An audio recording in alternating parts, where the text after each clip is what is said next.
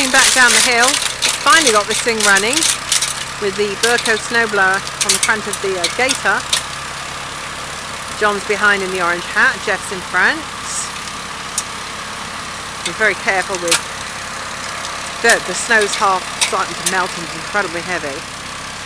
So he's turning the blower away from the car, from the Nissan on the right, otherwise it will get stoned. And this is the second pass. We move back here.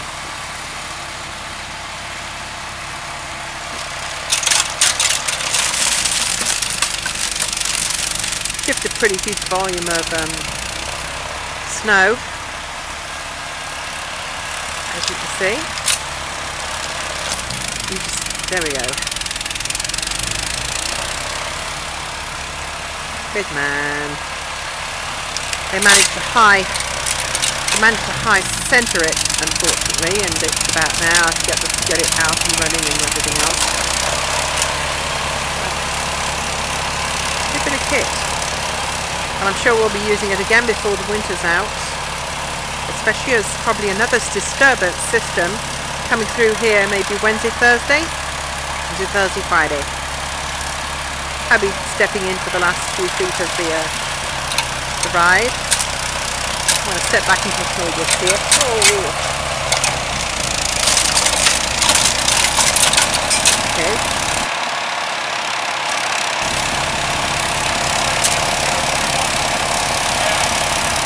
I thought it wouldn't fire it at me, no.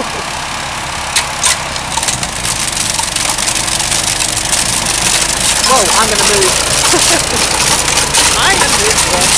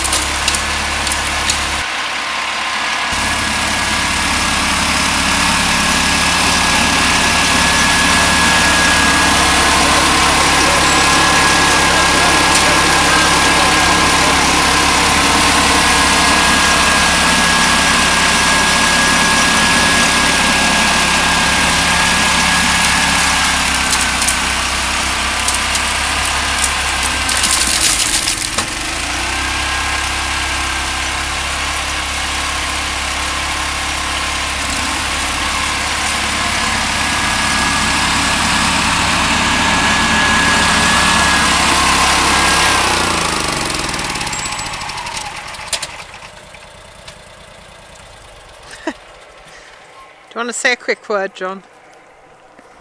It works great when you give it time to do it. This snow is melting and it's wet and heavy, so it's a real problem. And with the amount of gravel we're picking up, we just broke a shear pin on the auger, or on the impeller, one of the two. So we'll replace that and have a go again.